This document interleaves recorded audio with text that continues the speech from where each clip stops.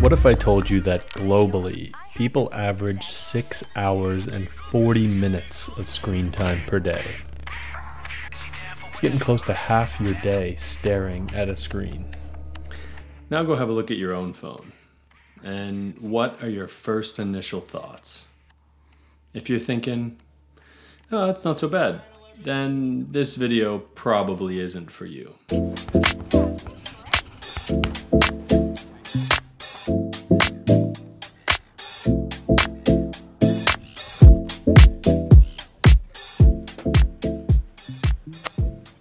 See, I've been putting a lot of effort into stopping my mindless brain rot scrolling of TikTok, Instagram, Facebook, whatever, you name it. And to an extent, it's actually kind of worked. My screen time is down to 3 hours and 24 minutes or something like that every week. No, every day. Every week, that's the dream. That's actually not including time on the computer or video games or movies. Is that good nowadays? I mean, if you add all those things together, then it's probably a really scary number. Point is that it's not good enough for me. Every time I open these apps, I get sucked in. Even if it's for something specific, I go into these apps. I found myself after 10 minutes literally forgetting what I even went into the app for. I've just watched a bunch of videos, or I saw this post and read comments on this. It's like this unavoidable, and worst of all, one that I am very much not proud to admit is the dirty devil that is comparison. I'll be honest, I have a great life. I've got friends, I've got family, I have a beautiful fiance, I work a job I enjoy doing, I've got enough money to enjoy my life, I'm healthy, all of these things, and yet every time I close one of these apps after being on them, I feel this sadness in my chest. I don't know really how to describe it. I just never feel good.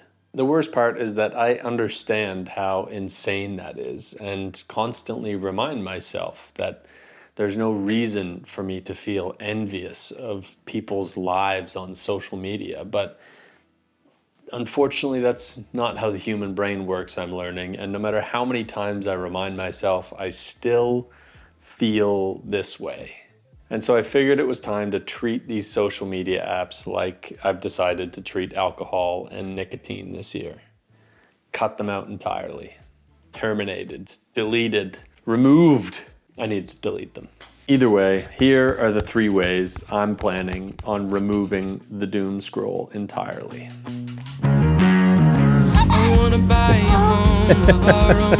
The first one is pretty simple, and honestly I think all of us could probably get outside more. Maybe it's just spending a bit more time away on the weekends with ourselves or friends, families, our dogs, whatever it might be.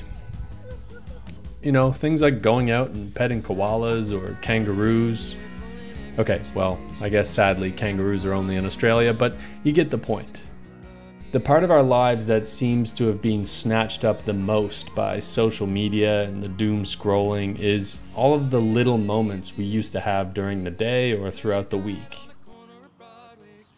This is an important part of what it means to be a human being, having these little moments where we're not actually doing anything. Instead of checking our Instagram DMs when we're taking a poop or making our morning coffee, just going outside and listening, being present. If I've got enough time to sit down and scroll through TikTok, then I've probably got enough time to go outside for a short 5 to 10 minute walk.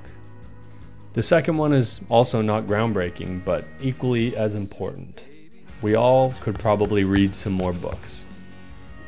I think I've probably read 10 books in my entire life, which is pretty sad. And I actually kind of like reading, but like so many other people, I'm a stimulation junkie.